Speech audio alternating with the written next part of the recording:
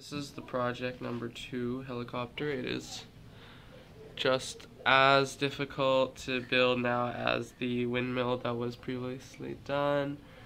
And this is flicked open. Gears lead the back to spin, as well as the obvious propeller on the top.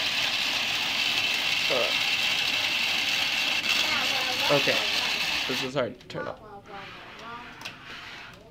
Okay, main faults in this are the gears on top are relatively loose, and they are not connected by any bushings whatsoever. Oopsies, that shouldn't do that.